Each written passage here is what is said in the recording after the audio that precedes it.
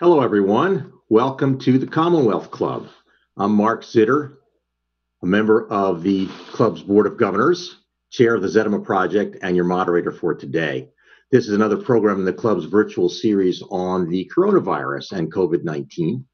You can look at our website at commonwealthclub.org for more information on this series and on a whole variety of other topics. These presentations are free, by the way, and we are very appreciative of the generous support from the Chan Zuckerberg Initiative, as well as a collaborative of local donors. We encourage you to follow their example. You can go to our homepage and make a donation to support this series and the nonprofit Commonwealth Club, which we proudly say is the oldest and largest public affairs forum in America. I want to mention that today is May 20th, 2020. I'm sorry, the 21st. No, it's the 20th. That's good. And it's important to get that date right for those listening later via podcast or radio, because things are moving quickly. And if you listen to this even a few days from now, who knows what the situation will be. I hosted my last program for this series 1 week ago, May 13th. There were 1.4 million cases of COVID-19 in the U.S. at that point. And as of this morning, we are at 1.6 million. That's about a 15% increase in a week, represents a slowing of the rate of new cases, but the number continues to grow.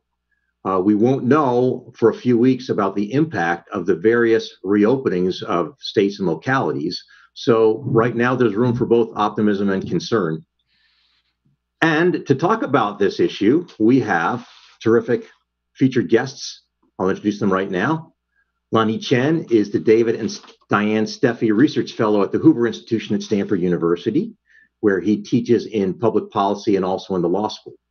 He's currently the senior advisor on policy to the National Republican Senatorial Committee, and he's advised 4 different presidential campaigns, serving as the policy director for Mitt Romney in 2012.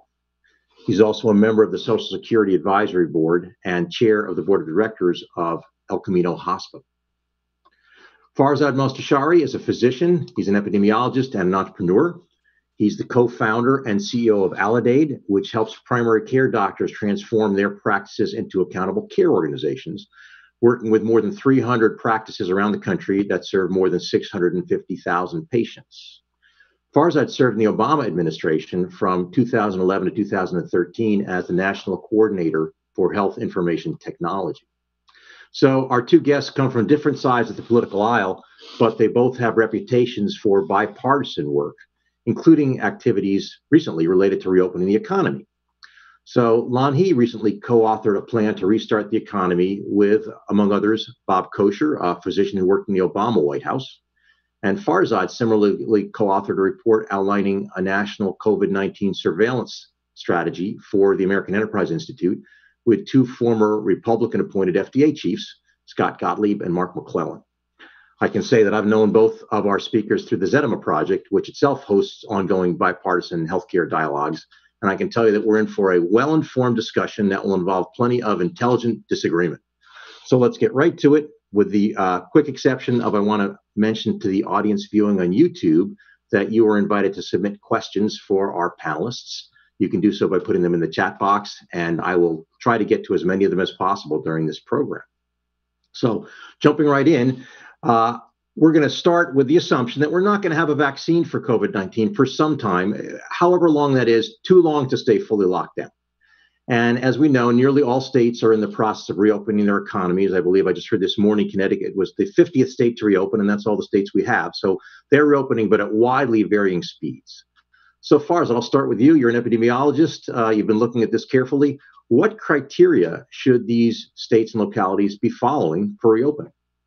I think fundamentally, all of the different plans that have come out from the White House, the CDC, others from, for example, Tom Frieden, former CDC director, they all have the same fundamental structure, which is before we reopen, we should make sure that we know that there are not lots of infected people spreading the virus in the community.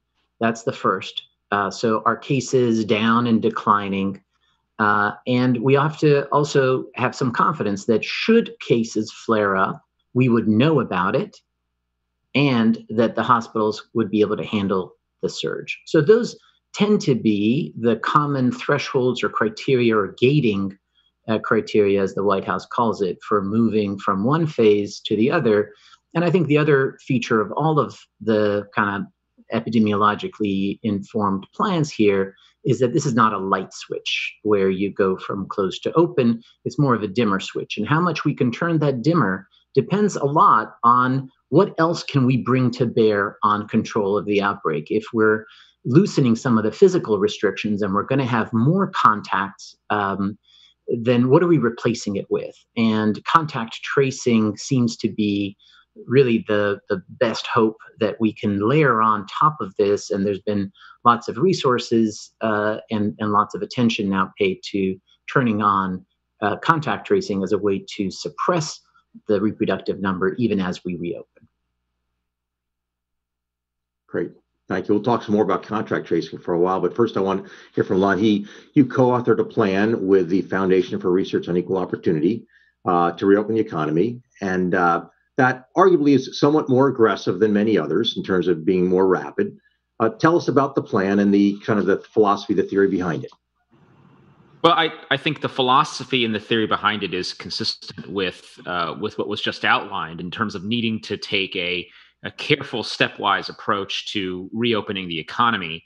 I would say one area where my co-authors and I are perhaps a little bit more aggressive is in thinking about how we get our K through 12 educational system back online sooner rather than later. And I think that the reason we feel so strongly about that is a few things. First of all, there is certainly, with respect to the observed data so far on COVID-19, evidence to suggest that school-age children are considerably less likely to suffer adverse effects from the virus. And so we believe that that is a piece of very good news we should all take to heart. But more importantly, it's going to be very difficult for the economy to reopen in any substantial way until the schools are back online first. The schools being shut to in-person instruction has also raised some very worrying trends around inequities in the educational system, the inability, for example, of students who come from backgrounds and households that don't have access to technology, their ability to remain on pace and on schedule in terms of their own academic progress. That's been a big worry and a big concern. But also the degree to which some of the social interactions and academic progress that come for the student body at large in many schools has been hampered by a move to all distance learning. So we argue that that in many situations, schools should consider reopening this fall, with the caveat that not all students will be able to return to school at the same time. In all likelihood, school is not going to look the way it looked even just a few months ago. And more importantly, for some students and faculty who either have comorbidities or conditions that may result in serious adverse health effects from COVID-19, we need to probably figure out a way to continue distance learning or continue non sort of in-person interactions. So we're going to have to combine distance learning with in-person instruction, but to simply conclude, as some institutions have concluded, that in-person instruction is off the table for the fall, we believe to be a critical mistake, not only for educational reasons, but also for economic ones.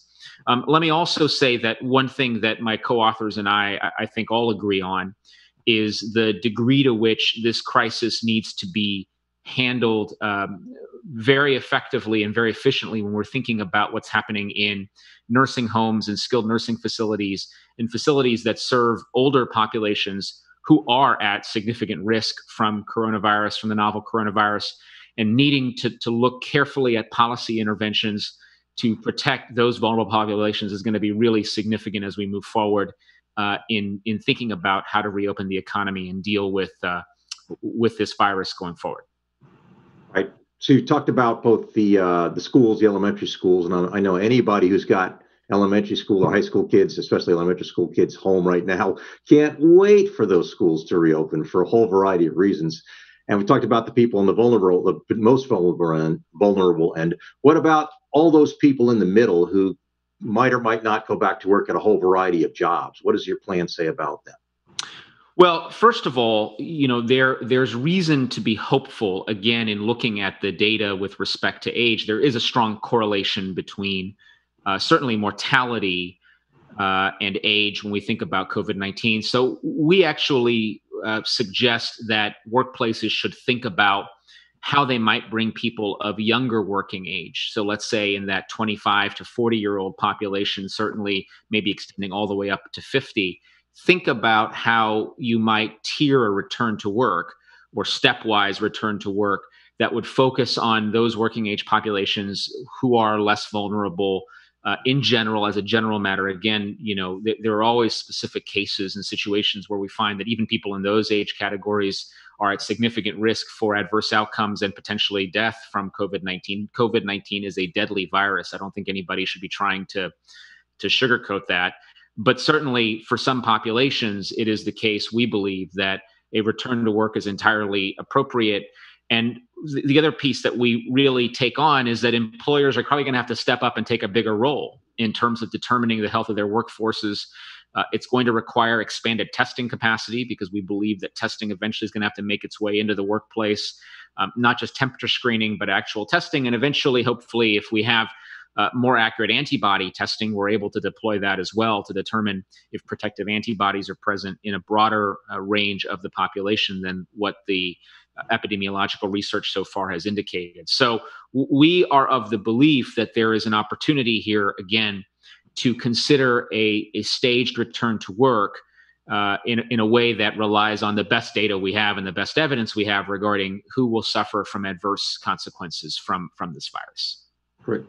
So Farzad, what do you like about what Lanhee's saying, and what are you less comfortable with? Well, I like his co-authors, including my board chair, Bob Kocher. So I got to be really careful here. And Ovik Roy, who's a friend and longtime colleague. I think what I like about the plan is just the attention to detail on the tactics of how do we take every piece of society and not just have it open or shut, but think about how we can do harm reduction, as it were, in each of those settings, in schools, in businesses, in nursing homes, and so forth. And workplaces, I think, haven't gotten enough attention. The part that I guess, honestly, I'm a little puzzled by is I'm not quite sure what the theory of the case is for the plan. Whether the assumption here is that if we can protect the elderly, that our assumption is in the pessimism around, we don't know how long it'll take to have a vaccine widely available.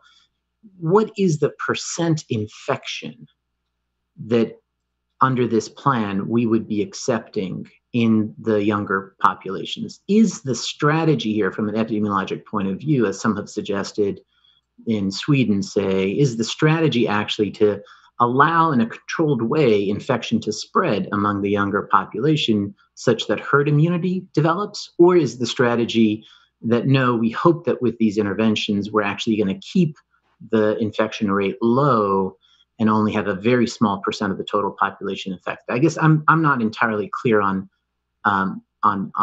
what the strategy is, Lanhee. Did you want to respond to that directly? Yeah, no, I think, and I think it's a fair question. So first of all, the plan does talk about in an advantageous world, we would have more testing. We would also have contact tracing, which is something that I know you've mentioned, which I think is significantly important. Certainly for us to determine what's happening, if there are hotspots, we want to be able to identify those. But I think that there is a relaxation of some of the assumptions around, for example, would it make sense for there to be a higher percentage of people in the younger categories exposed to the virus? What would be the impact of that? And I think what we are saying is, let's take a critical look at the data.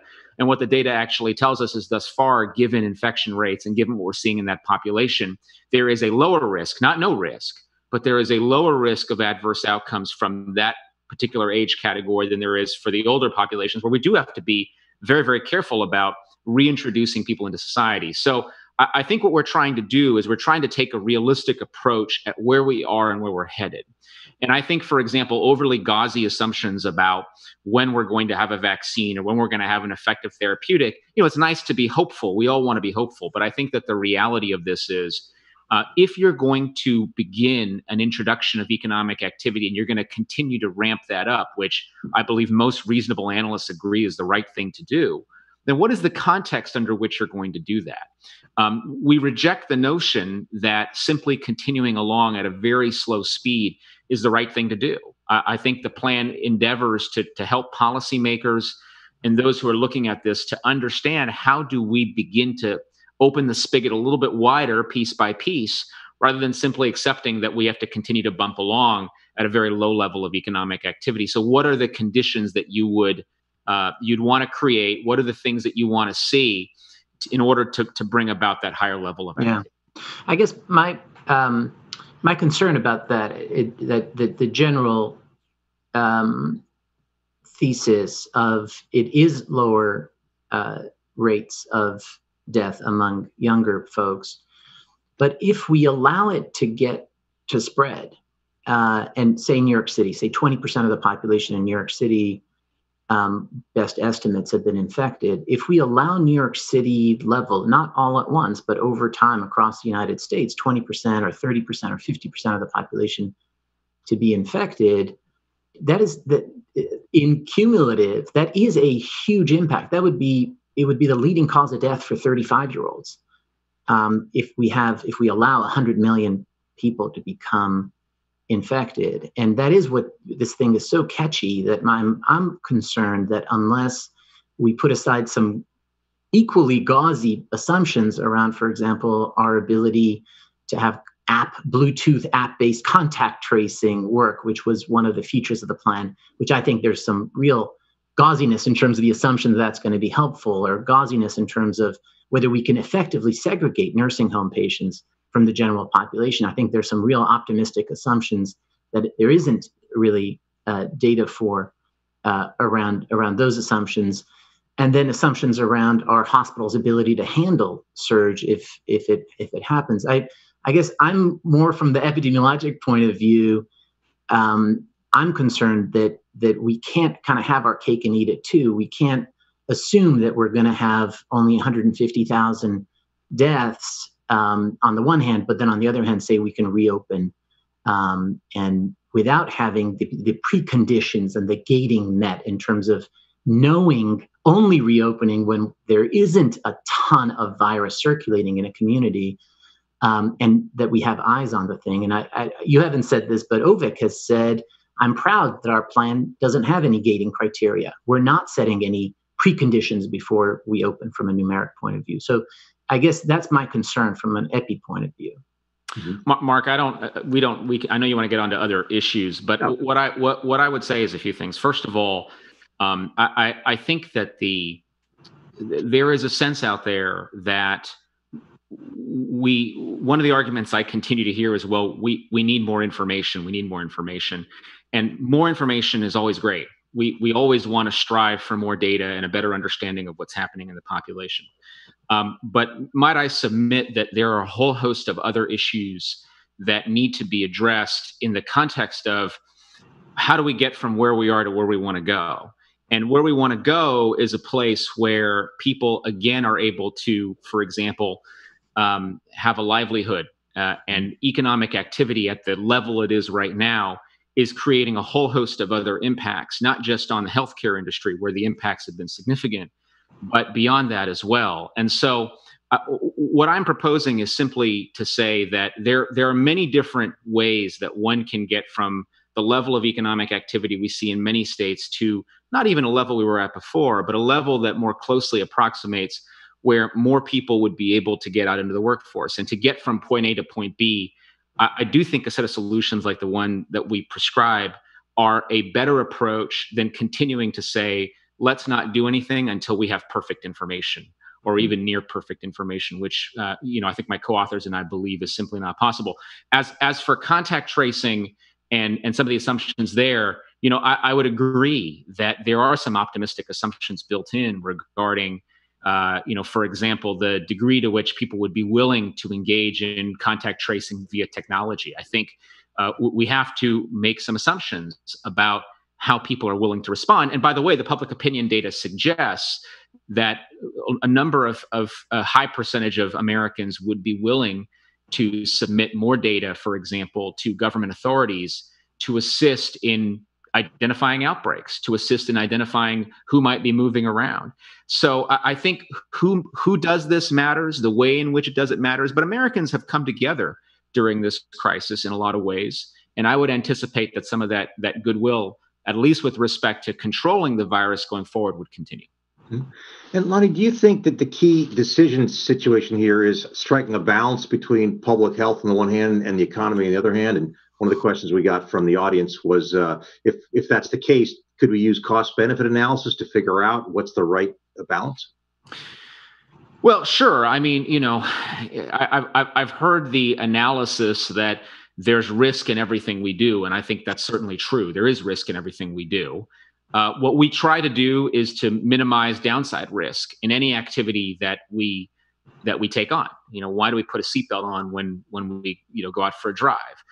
Why are pre-flight checks conducted before a plane takes off? These are all things and procedures we put in place to minimize and alleviate risk. So I think any analysis of what policymakers want to do has to account for not only the first order public health concerns, which are clearly very significant and should not be discounted, but should also account for what are other elements of the impact of those public health decisions.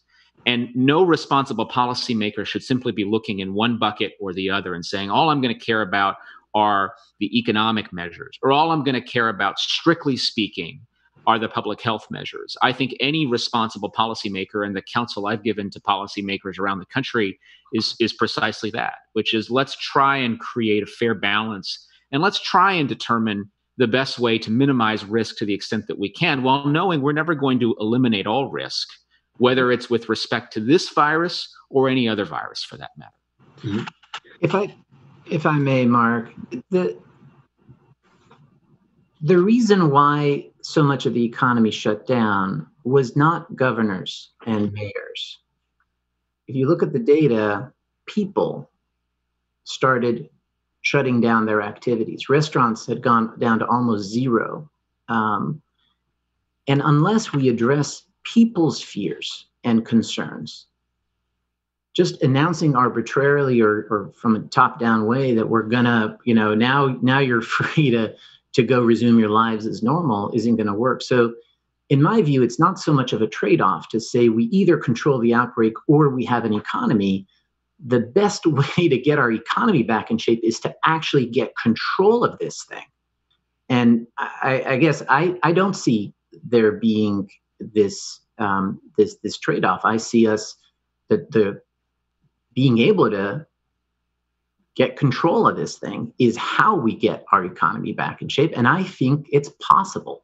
I think that we have shown that through this kind of cold water bath of physical distancing, we have reduced the reproductive number of this thing to less than 1 in most parts of the country. And I think we can turn the light dimmer switch and not have the scenario where 50-60% of the population has to be infected. Okay, so your point is that demand is important here too. If we reopen the economy and no one shows up, it doesn't help very much. There's certainly some plausibility to Lanhee's approach that, okay, well, we'll reopen the economy. Seniors may not want to go out, but 25-year-olds or 30-year-olds may be happy to go to those restaurants, and that certainly could work. Then there's the question of how able are we to separate those groups? A lot of people who are 25 or 30 live with someone who's in some kind of a higher risk category for whatever reason. And one of the questions from the audience is, as you point out, far as that this is going to be different in different cities. One city's got an outbreak, another one's fine, but Americans move around a lot. So how do we work with the reality that we are interconnected usually, but we have to be much less so as we reopen? Well, Mark, let me address a few elements of that. First of all, I personally, and I don't want to speak for my co-authors here, but I personally have advocated for a little bit more regional planning. So I think it's important that particular states, for example, California, Nevada, Washington, and Oregon, ought to be considering some of what they're doing in concert with one another. I'm not saying that they all need the same policy or that even there ought to be the same policy within states. We're seeing this challenge in California very vividly, where you've got San Francisco Bay Area taking one approach. Even that approach has become fractured, frankly, over the last couple of weeks as various public health authorities have made decisions that are dissonant with one another. I'm all for more coordination between various authorities, because most of the mobility we're seeing at this point in the crisis is mobility in a relatively constrained geographic area. We're not seeing the kind of mobility because air travel just isn't as common, right? You're seeing huge declines in air travel and rail travel. And so what we're not as concerned about at this stage of the crisis is sort of cross-country mobility, although such potential for mobility exists. The data suggests very strongly that the mobility we're seeing is regional mobility.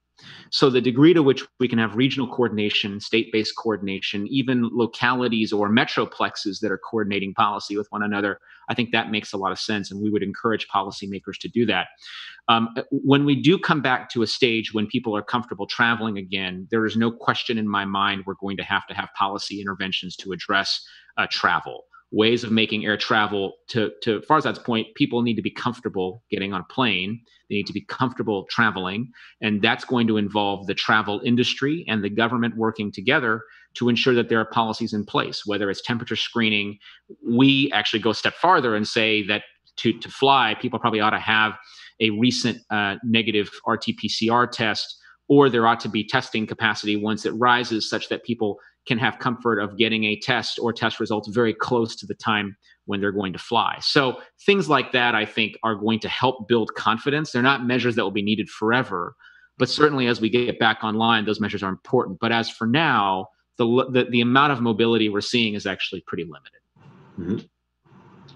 Yeah, I think in terms of having a strategy that is informed by the realities on the ground, we have to be able to have different policies, absolutely, for one area where it's the virus is hot and the other area where the virus is cold, and we have to be able to distinguish between those two. And oftentimes that does mean sub-state level. The White House wrote a letter to governors on March 26th telling them that they were going to send them county level estimates of what's, red, yellow, green. We're still waiting on those reports, those county level reports. I believe they exist, and I believe that the CDC has those maps, and they're not, for whatever reason, they're not releasing that information.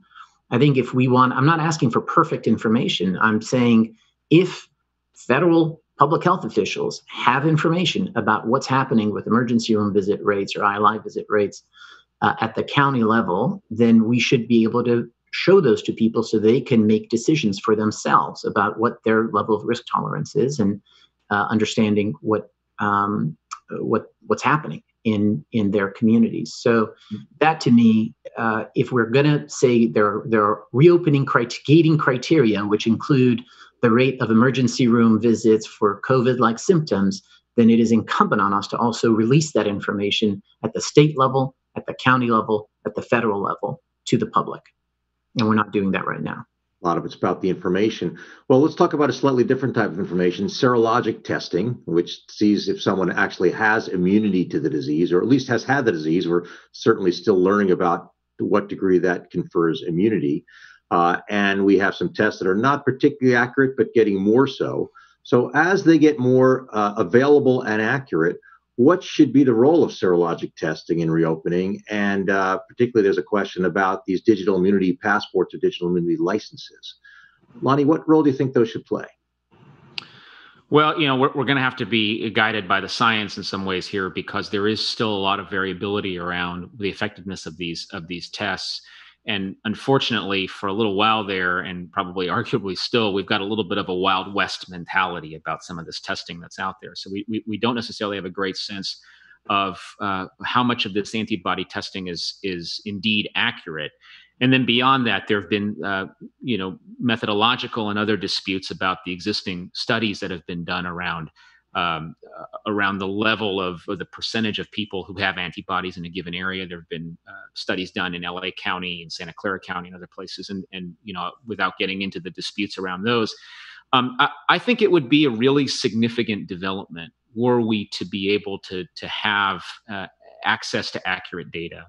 And if we had greater confidence around the protective nature of antibodies, I think it would be a real game changer in a lot of ways. there too, I think we're waiting on science, and we're waiting on kind of what happens in terms of being able to have better information about who actually has these protective antibodies and the degree to which this testing is accurate. Because at this point, at least, we are still flying a little bit in the dark on that question. Mm-hmm. 20 years ago, Mark, I was a CDC Epidemic Intelligence Service officer in New York City when West Nile virus hit. And we had a bunch of sick people, but we didn't know how widespread it was. And I was in charge of the team that went door to door in Queens in a grid on census block by census block in a rigorous random sample of households to determine what the true infection rate was in the epicenter of that outbreak. It is astonishing to me, speaking of serology and serologic tests and immunity, that we still have these convenient samples, but we do not have a rigorous door-to-door serosurvey at the community level in New Rochelle or New York City or anywhere else. It is astonishing to me that we don't have that information. That is the epidemiologic information you need. That is at the community level to have a better handle on what the infection fatality rate of this thing is. That is very different than using it in individual cases to say to someone, oh, you're cool, you're immune. Because what we do know from basic math is that with a specificity of even 98.5% in a low prevalence area, 2%, 3% prevalence area, more than half of those tests are going to be false positives. We're going to give people a false assurance. They're going to go into the nursing home falsely believing that they cannot be, that they're immune. And these tests, until we get much, much higher specificity on those tests, these are going to be, I think, worse than useless, dangerous in terms of people. And finally, in terms of the immunity passports, what percent infection are we thinking people are going to have? What percent of the population is going to be able to go back to work? Depends on, are we saying 2% of the population? Or are we saying 20% of the population? And again, I think we should all be very afraid of scenarios which are assuming 20, 30% infection rates in the general population. That would be catastrophic. Yeah, and we don't have evidence that we're anywhere near that at this point, too.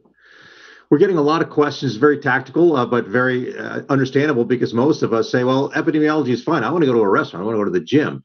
So you think about restaurants. How can restaurants reopen? We know they'll be compromised in some ways, but realistically, how can restaurants reopen safely for in-person dining?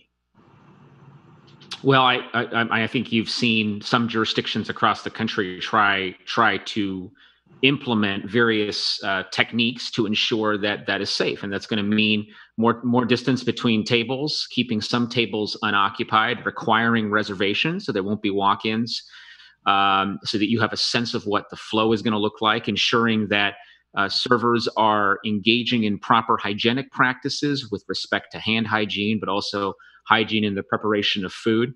But some of this, I think Farzad makes a very good point about the need for people to be psychically or psychologically comfortable going to a restaurant. People are not going to show up for dinner at a restaurant if they don't feel as though proper precautions have been taken by the restaurant, by the public health authority in that county to ensure that those practices are happening. So I think it's going to be a combination in terms of if people feel ready to go, I do think that there are steps that can be taken, again, to minimize or to lessen the risk of acquiring the virus. But the other issue I'll just say is we've gotten some evidence that suggests that it's harder to transmit the virus in a way outdoors. So might there be more outdoor dining? Is that something that we would do, particularly as we move toward the summer months? That's something that can be considered as well. Mm-hmm. And I guess also, just so we don't get all of our hopes up, it seems to me that if I want to go out to a restaurant and I go out, I take my family and live and go to a restaurant, I've got some risk of contracting the virus at the restaurant, from the restaurant. However, if what I really want to do is to go out and see all these friends I haven't seen in a while, and I get together at a table with 6 friends from different households, that's really elevating the level of risk much more. That's sort of the opposite of social distancing. Is that correct? Well, yeah. So go to that restaurant safely. Don't think about necessarily going with your friends. Yeah, right? I mean, of course, it's if your whole family's been sheltering in place for the last 12 weeks, and you go out with your family, that's probably better if you're sitting 3 feet from your family member than if you're sitting 3 feet from someone who you have no idea where they could have been on an airplane an hour ago. You don't know. So, right. I do want much is obvious. I do want to plus one what Lanhee said about summer and outdoors. I think that will be huge, and I think it gives us a lot more ability to reconnect and to work and potentially have things like schools in September reopening with outdoor instruction to the extent possible. But I'm really worried about when that changes. I think we've caught a break here in terms of the timing of it, that the heat, the humidity, the people being outdoors. I do think that we are likely to be okay for the next few months, and that cases will continue to kind of smolder along here, having 1,000 deaths a day, 2,000 deaths a day, which seems crazy to say that's good. Almost a 9/11 every day. I think we're going to smolder along for a while, but what I'm really worried about is what happens in November and December. Yeah, and we really have to have our act together. If there's a surge, I should mention too, to your point, that I believe now at this point, almost every day, COVID-19 is the leading cause of death in America, ahead of everything else. So that's distressing. One of the things we mentioned a few times I want to dig into, and it seems to be the number one weapon in our arsenal as we reopen to prevent things from getting too bad, is contact tracing. So everybody seems to agree, experts, that contact tracing on the one hand, then the isolation of people we identify as infected is going to be critical to the success of reopening. Of course, these also have civil liberties indications. So, Lanhee, what does your plan think about how far should we go with contact tracing and isolation? Can the techniques work voluntarily? Will they or should they have mandates or penalties involved with them? And what's the best way to optimize all of that? Well, I mean, if you look at the sort of, test, trace, and isolate regime in places like South Korea and Taiwan and Singapore, it's been effective. And certainly that's been an important part of what they've done in their public health response. In those societies, frequently the isolate part is enforced with some kind of penalty, civil, criminal, or otherwise, to ensure that people are complying with the requirement. Now, it's an open question about whether we would want that or whether that would even be possible in the United States. So some, for example, have posited that cultural differences between some of those Asian countries and what we see here in the United States would drive differing rates of compliance. It seems to me to be a plausible argument. I don't think it's the entirety of the argument or the entirety of the situation. In my view, in select communities, so for example, I've thought a lot about higher education and in college, in the context of a college community. I think there could be very effective mandates put in place by an academic institution, for example, to say that if you travel, let's say you go to school in the fall, and then you decide, hey, I want to go for a fall break trip to some place, that when you come back, you're going to be subject to quarantine. You're going to be subject to some testing, and you're going to be subject to some kind of tracing. Institutions, I think, are going to be able to do that. Private institutions, I think, are going to be able to do that. Now, the question becomes, when do you make the next jump to say then that local, let's say, police authorities or local peace officers will be able to enforce that? I think that makes people a little bit less comfortable. But I think we're going to have to find the right balance here, because it's not clear to me that voluntary compliance on its own in most cases is going to be sufficient. Quite frankly, to achieve the kind of control we want to achieve if and when we reach another hotspot coming up. But I think in institutions, in smaller institutions, it is going to be easier to pull this off than in large-scale populations. Farzad, how do you think contact tracing, how well can it work at scale in this situation? Well, let me first talk about the proximity sensing Bluetooth app tech part of this before going to traditional public health discussion. So I've been on the record as saying I think it is a little ridiculous. The number of assumptions people are making that these Bluetooth proximity things can accurately determine whether someone was really at risk or not. Forget about all the work of how do you integrate that into public health and the police powers and the legal and the privacy concerns, but simply around adoption and the expectations that these things are going to actually have public health utility, to me, seems absurd on multiple levels. If 50 million Americans downloaded that app then the chance of a case, an infected person having the app on their phone would be like rolling a 6. And the chance that a contact of that person is detected by this Bluetooth app would be like rolling a double 6. If everything works perfectly. Yeah. And even in Iceland, whereas to my knowledge, they've had the highest rates of adoption of this, they've got up to 40% of the population. That means 16% of contacts would, in ideal circumstances, be detected. And the Icelandic authorities have said, we don't think this thing is helpful at all. Singapore has said, we don't think this thing has actually been helpful in control of the outbreak. It's been traditional contact tracing that's been effective. And the report that we wrote with Gottlieb, McClellan, et al., we specifically said, we're not talking about this Bluetooth whiz-bangery. We're talking about basic, core, traditional public health contact tracing. Okay.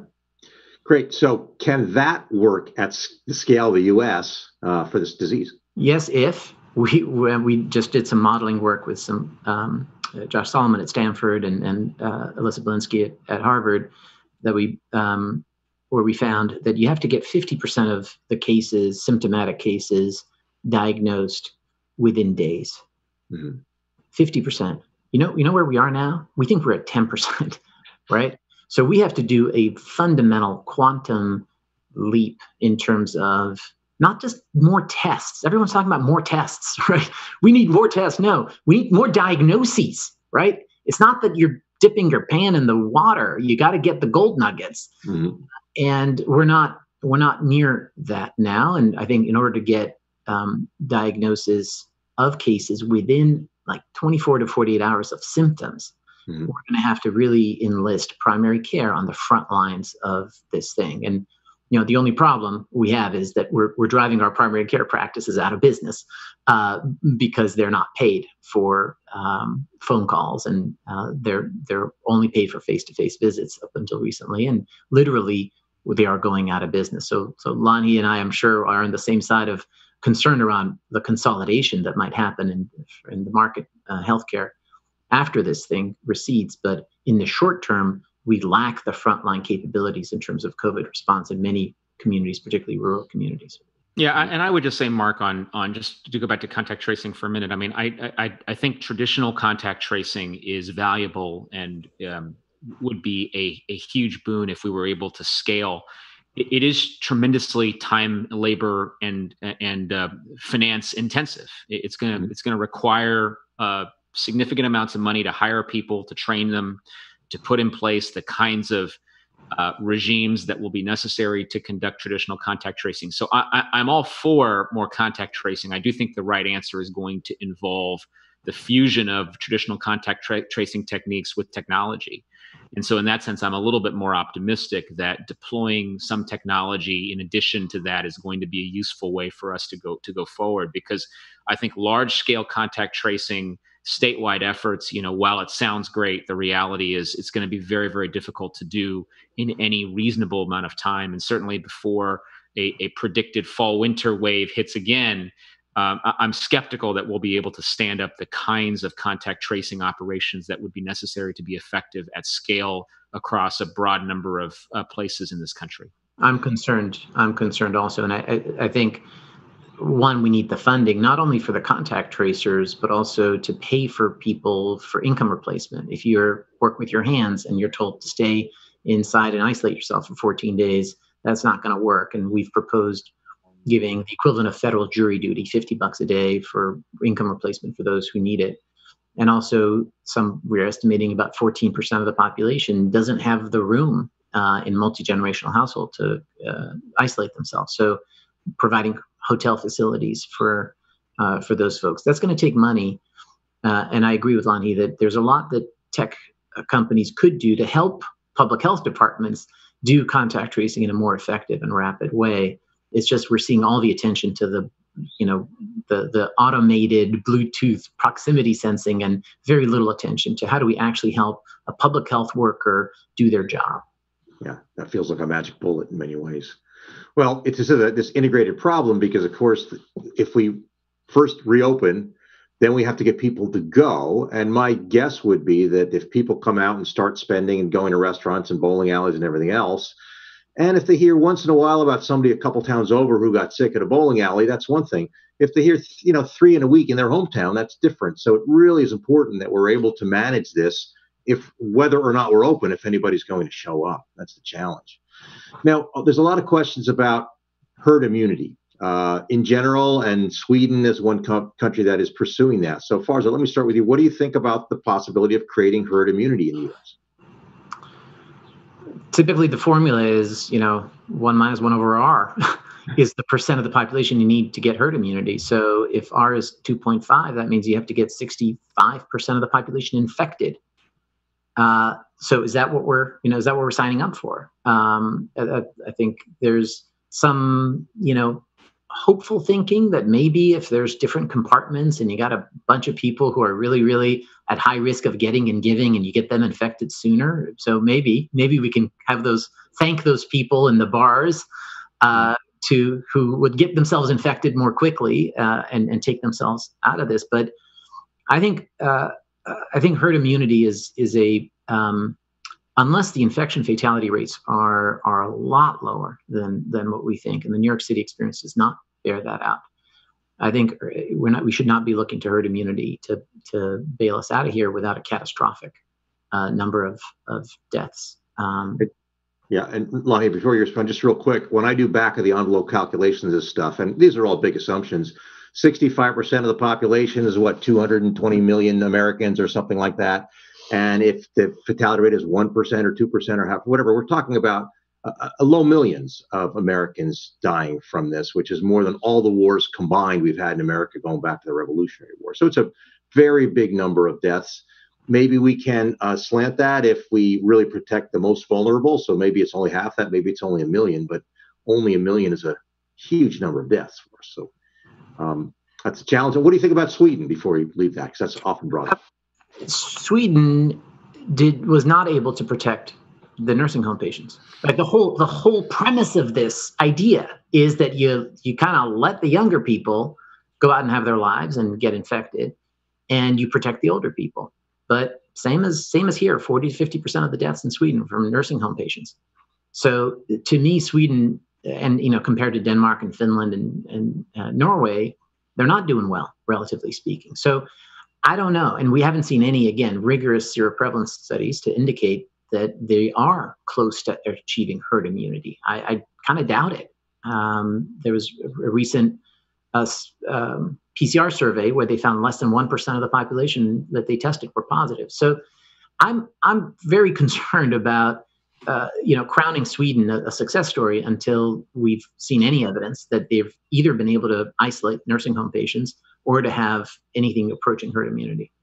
Yeah. I think the evidence is fairly clear, Mark, whether it's from Sweden or from here in the United States, that we need to give serious consideration to how we protect those in skilled nursing facilities, assisted living facilities, people who are clearly age vulnerable to COVID-19. I mean, there's just no question that policy has been behind the curve on this one.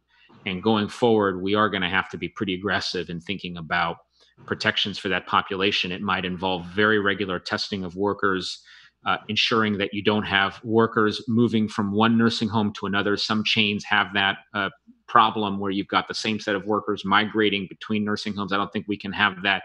Visitation is going to have to be severely curtailed.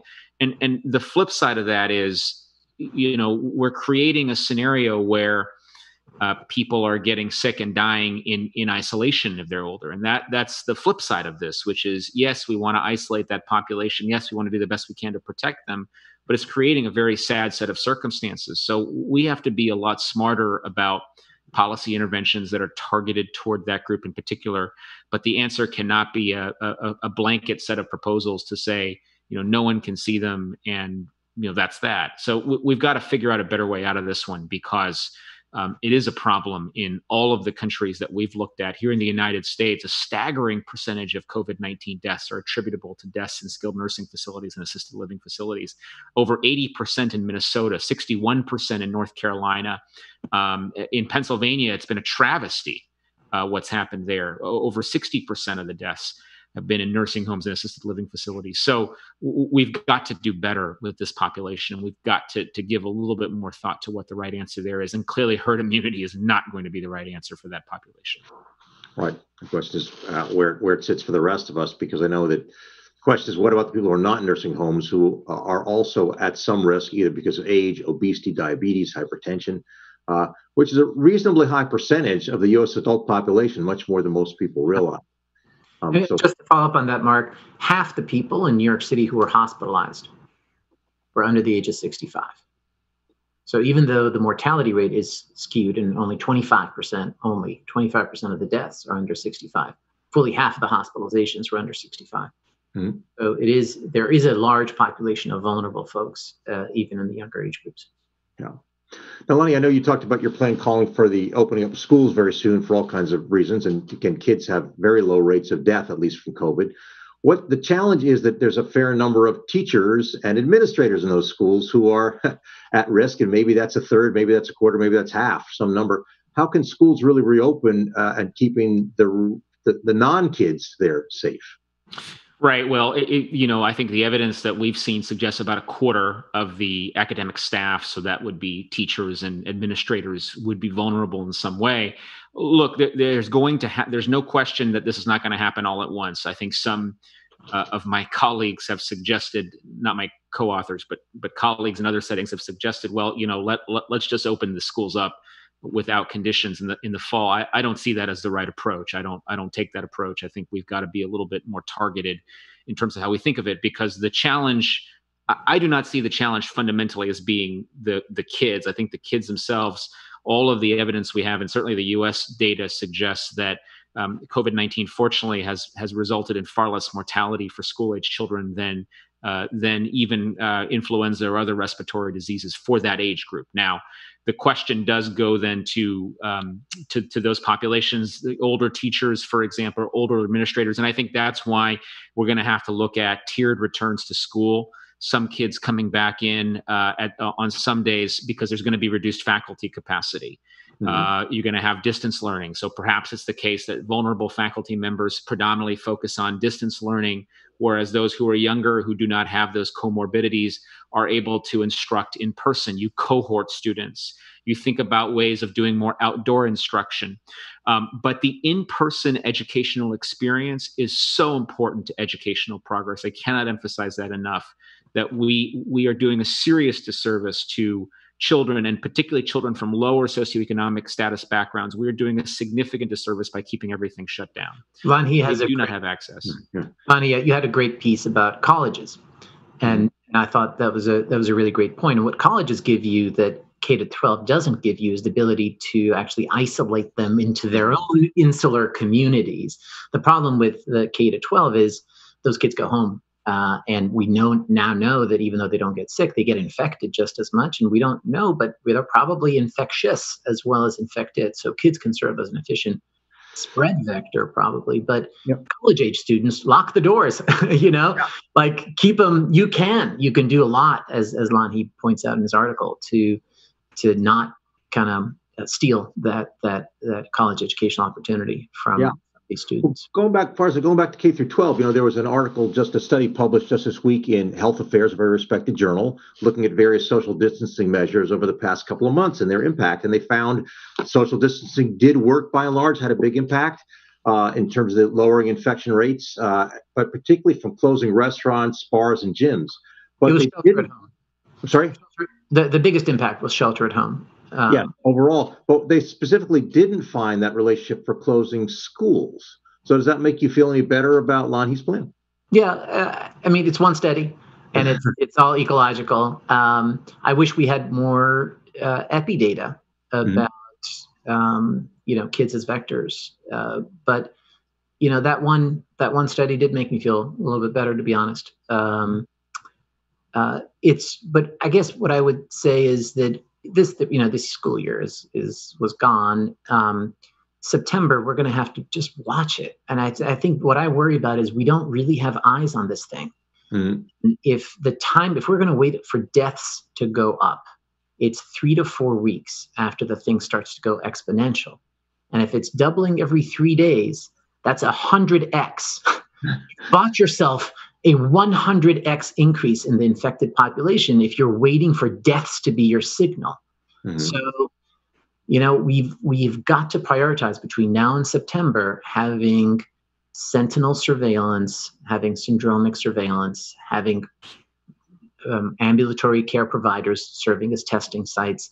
Like, we have 3 months to get in gear. And what worries me is 3 months ago, Zeke and I wrote an article talking about how we need this surveillance systems. And as far as I can tell, we're no closer than we were then. So what the heck is going on in terms of us actually focusing on the early surveillance aspects of this, so we don't let the building get on fire before we realize something's wrong? Right. Well, just so to push further on that, so you and Ezekiel Emanuel wrote a piece saying we need to be doing 750,000 tests a week, and now we're up to 300,000 a day. So we're at 3 times that level. Is it that we're doing enough, but not in the right places or not the right way? Yeah, what we actually said is it's not the number of tests, it's the design. It's just like, you can give the drug to a lot of people, but unless you have a randomized clinical trial, you don't know if it's working or not. It's the same thing. It's who you're doing the testing on. Is there a systematic group of people that you're testing consistently so you can follow their positivity rates over time? Do you get information about their symptom onset date so you can create a proper epi curve? Do you have information about hospitalizations on your ER syndromic surveillance program? So it's in Stat News. Folks can look it up, but we are not doing smart testing. We're just doing more testing. And we're not getting coordination at the national level on that. Are any states or localities doing the kind of testing you're talking about, the smart testing? I think North Carolina is making some good efforts, and I think California, with Bob, my friend Bob, and Paul Markovich leading the way, are thinking about it the smart way. But I don't think we're there yet. Co-chairs of Governor Newsom's testing council, I know, overall. Lanhee, it seems to me that whether it's your plan or the White House plan or the other plans, there are some specifics in all those plans. And it seems that many states are reopening or have reopened ahead of those plans, right? Which is a cause for concern. As far as I point out, it'll take a few weeks to know if that was a mistake or not. But are you seeing any place that you feel are being really responsible and opening conservatively according to the plans? Well, I mean, a number of jurisdictions are proceeding conservatively. I think that's certainly the case. I mean, we'll have to see. The early evidence from Georgia and Florida, has not indicated a spike. It's a little early to tell, frankly. I think we're going to need some more data there, but I think that we should all have reason for hope when we see that. What I would say, what has bothered me less than the pace is some of the inconsistency that we've seen within states.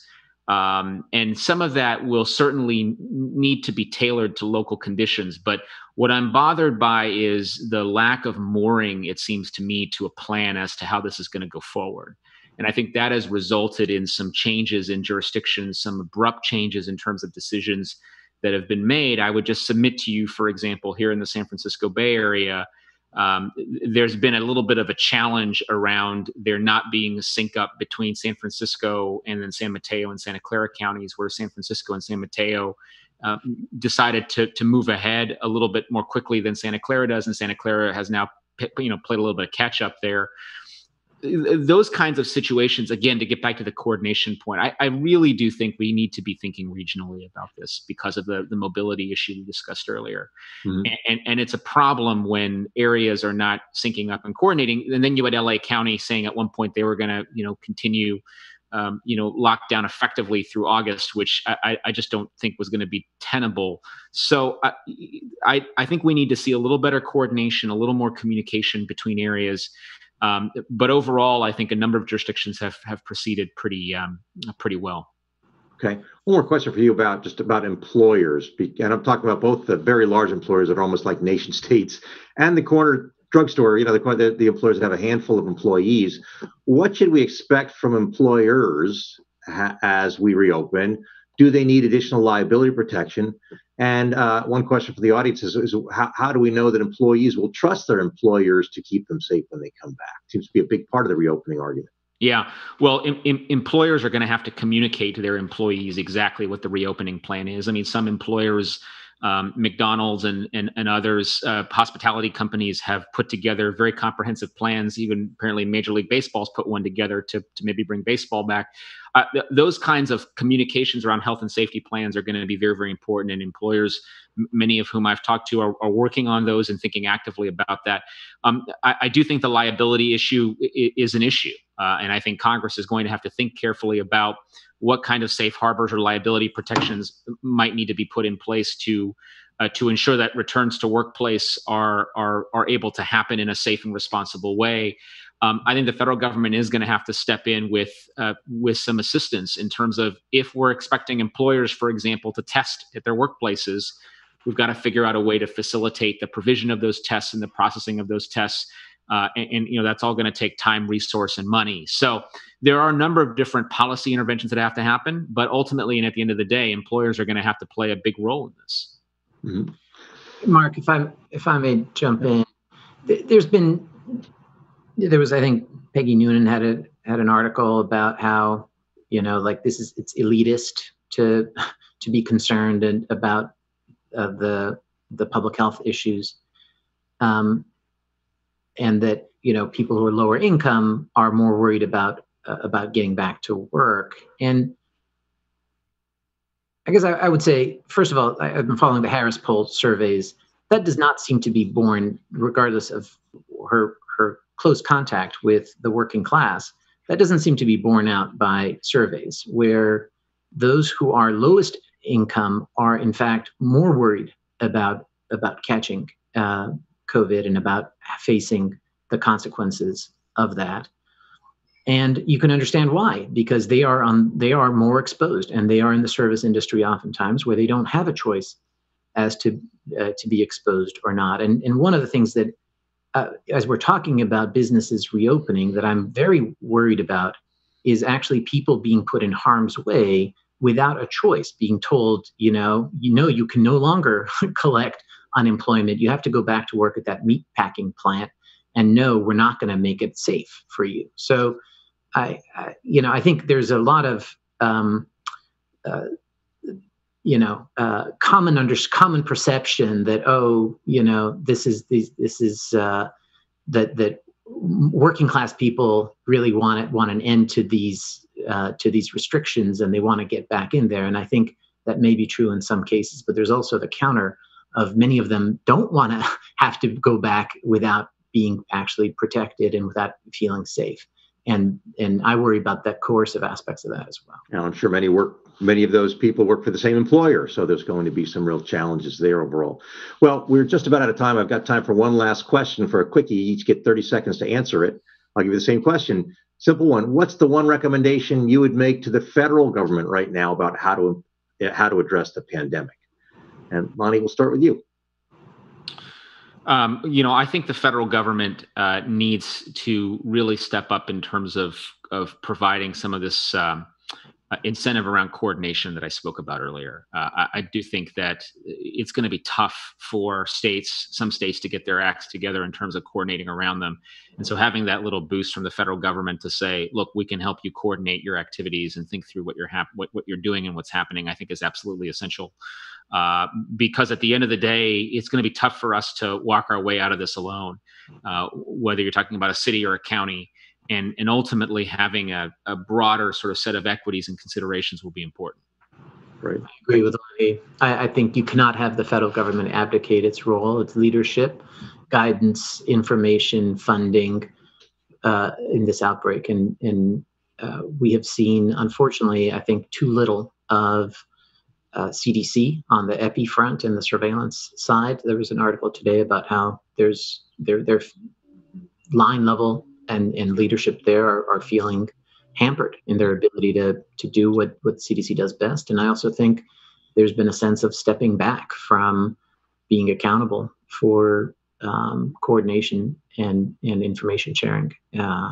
So it's ironic that I spent 10 years at the New York City Health Department arguing for the balance of power between state and local and federal, and I was a federal health official, and now seeing the lack of an effective federal response is making a lot of people say, no, we need a stronger federal hand in pandemic response. I would guess I would say sustained mandatory funding of state and local health departments should also be maybe something that we consider a federal role for. Mm-hmm. Great. Thanks for those answers. And before we close, I want to remind all the audience to visit us regularly at commonwealthclub.org to stay informed about other programs, both COVID and non-COVID related, in our series in association with the Zetema Project. So I want to give a big thanks to Lanhee Chen and Farzad Mostashari for joining us today for today's virtual meeting of the Commonwealth Club. Thanks also to the Chan Zuckerberg Initiative and the collaborative local donors who have supported this program financially. I encourage you to do the same, particularly if you enjoyed this program. Please make a donation yourself. I'm Mark Zitter of the Zetema Project, and now this virtual meeting of the Commonwealth Club is adjourned. Thank you all.